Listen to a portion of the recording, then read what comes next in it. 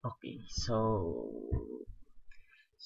that's it. So today we will focus on existential therapy. This is about proving the nature of human beings. So when we say proving, we are about to prove, what is the nature of human beings. So the whole material is being illustrated by Buffy, the vampire slayer. So that's how he termed himself. So, but basically, when we say existential therapy and how we're going to prove the existence of this, we will discuss the uh, the whole theory of Rollo. So, before we proceed to the whole discussion about this existential therapy, of course, we have to study first. Who is Rollo? So, si Rollo, so he was born April 21, 1909 in Ada, Ohio. So he died at the age of, I think, around 84 or 85.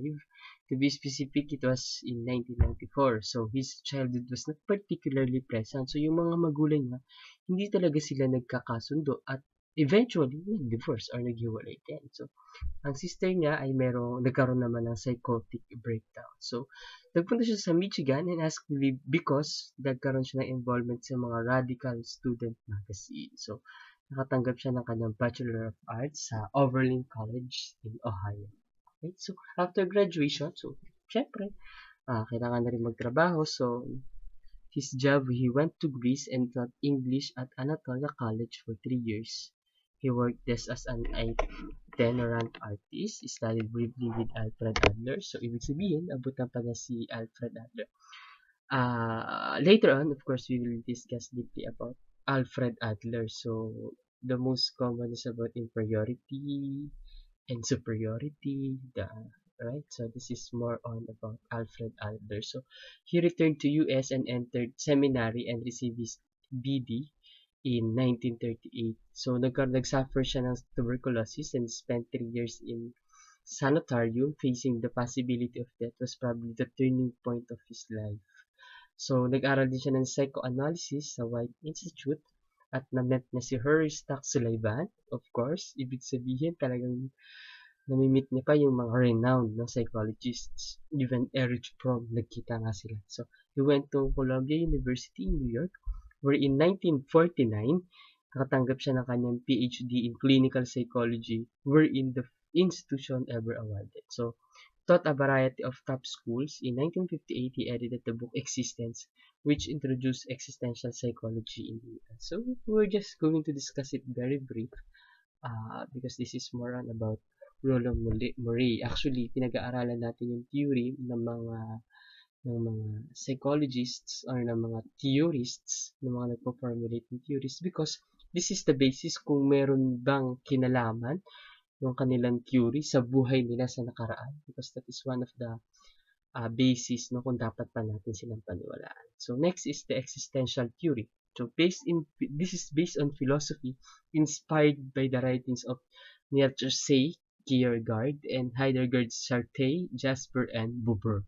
Okay, so we normally ask, according to one book, Kierkegaard's literary character, young man in repetition, written in 1843. How did I get into the world? Okay. Why was I asked about it? Why was I not informed of the rules and regulation, but just thrust into the rocks, as if I had been fought by the peddling Shanghaier of human beings? How did I get involved in this big enterprise called actuality? Okay? Why should I be involved? Isn't it a matter of choice? And if I'm compelled to be involved, where is the manager? Okay, so I have something to say about this. Is there no manager? To whom shall I make my complaint? So basically, this is the based on philosophy of this one. If you come to think of it from this literary character of young man in repetition, so dito niya lahat ibinahagi. So kailangan natin siyang himayin, no? So konting pasada lang. So paano tayo napunta sa mundo? So bakit marami tayong mga tanong, bakit maraming mga rules and regulation, napunta na lang tayo dito. So, basically, dito umiikot, yung kanyang kanyang konsepto na bakit nakabase ito sa philosophy. Okay, so next is helps people examine issues of personal meaning. So, in existential theory, aalamin din natin yung ating mga personal meaning. Ano ba yung kahulugan, no? Bakit tayo nabubuhay sa mundo? Now, it is longer a matter of deciding what to do, but a deciding how to decide. Okay, so, that's according to May, in his book, Love and Will, in 1969. So, less about theory and more about offering perspective on human condition. So, those are some of the basic, no, assumptions of existential therapy. The premise of experience, every individual is unique. So, lahat tayo may pagkakaiba. We have the isolation, we are born alone and die alone. We have also the personal meaning. What is the purpose for living? Bakit tayo nabubuhay? So, that's it. So, and